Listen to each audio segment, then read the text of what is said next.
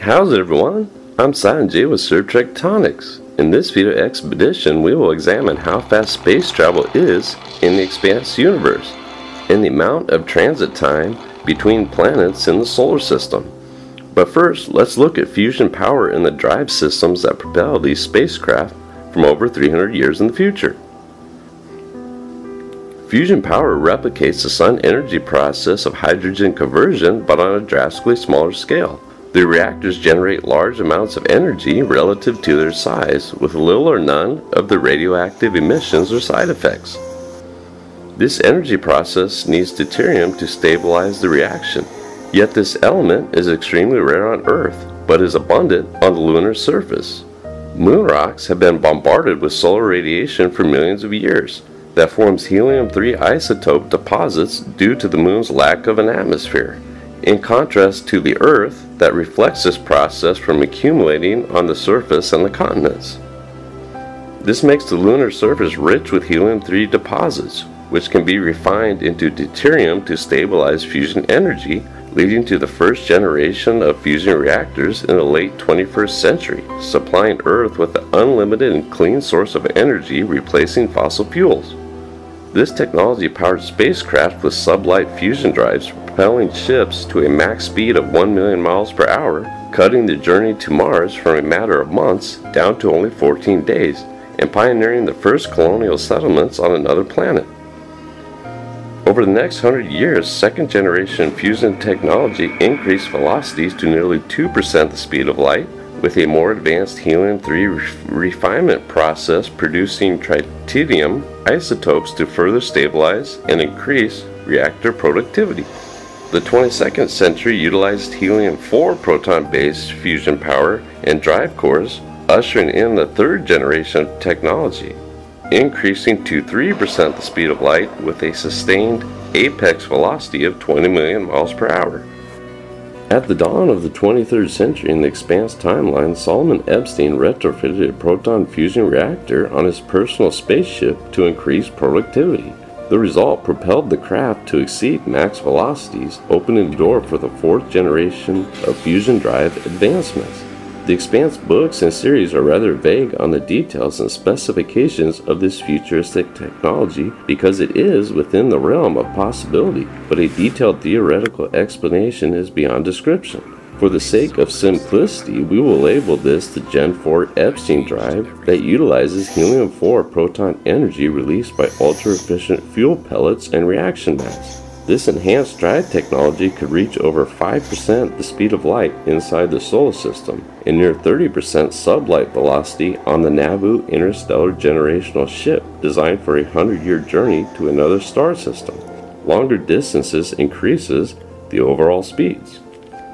Now for ship velocities unfolding in the Expanse timeline during the mid-24th century. A shuttle from Earth to Luna would take 6 hours, roughly the same amount of time it takes to fly from New York to London in a modern-day airliner. When considering interplanetary space travel, the primary factor is sustained g-force or inertia of gravity against the human body from constant acceleration. For the average person, 1/3 g is the maximum safe amount. A physically fit adult trained for space travel and in good health can undergo 1/2 g of long-range acceleration. Adding a pressurized suit and gravity fluids, that same adult can handle 3/4 to 1 g and up to 10 to 15 g's of limited burst speeds. But for this breakdown, we will focus on a constant 1/3 g burn acceleration. The next factor is distance. Spacecraft can only obtain an apex velocity with the same amount of time to slow down and shed the speed so the ship can achieve or maintain position at the intended destination. This max speed is referred to as the flip point or a reverse burn. Each transit between planets has a top speed limit so the spacecraft does not overshoot and miss the gravitational window. Distance is commonly measured in astronomical units or the average orbit from Earth to the Sun at 93 million miles. The travel time used between planets will also be average orbital separations. Mars is 48.6 million miles from Earth at 0.52 or 1/2 AU. The travel time at a 1/3 g sustained burn is 7 days. The apex velocity is 0.3% the speed of light at the halfway distance mark of 24 million miles after traveling 2 million miles per hour after 3.5 days of acceleration. Next, the ship cuts thrust and maneuvers 180 degrees facing the drive plume towards Mars.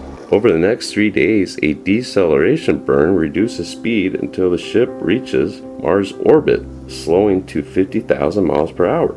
The first half of the transit increases thrust by 24,000 miles per hour, and the last half decreases velocity by the same increments during the reverse burn. Earth to the asteroid belt takes 9 days with a peak burn of 1% sublight speed. The trip to Jupiter spans 11 days at a distance of 391 million miles with a max speed of 1.25% sublight thrust. As the overall distance increases, so does the apex velocity at the halfway mark, with greater deceleration burns to safely reduce speed at 1/3 g of inertia force against the cruise.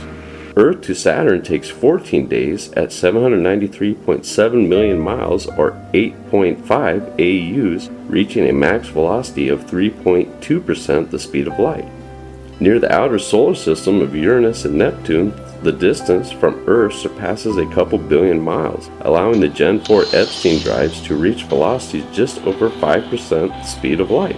Uranus transit time spans 25 days with a distance of 1.9 billion miles or 20.4 AUs. The furthest distance on a standard trade route is Neptune at 2.7 billion miles from Earth or 30 AUs, with a transit time of 32 days reaching 5.3% the speed of light or 35.5 million miles per hour with a flip point at 1.85 billion miles.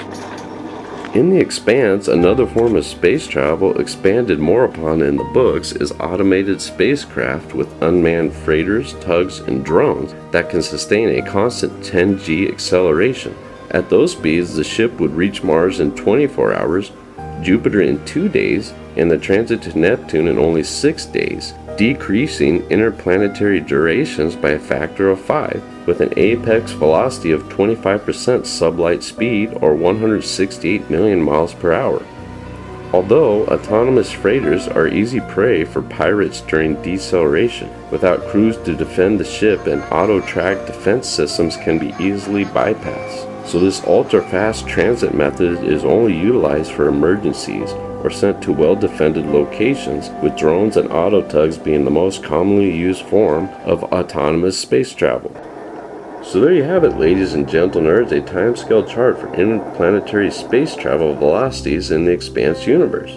Keep in mind this is a compilation from the books and the made-for-television series, as both sources vary from one another on transit space travel timescales.